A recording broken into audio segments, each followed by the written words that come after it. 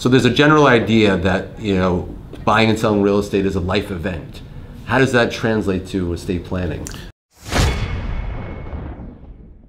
Well, it's a great question. I mean, in estate plan, what I typically tell clients is that you should either create or modify an estate plan upon a significant life event, right? The birth of a child, marriage, for instance. Now, also includes purchasing real estate, whether it's your primary residence, whether it's a secondary residence. That's a major life estate. It's a major financial decision, right? And so you want to make sure that you have a plan in place in order to protect, not only to protect that asset, but ensure that your heirs are protected in the your heirs and loved ones are protected in the future.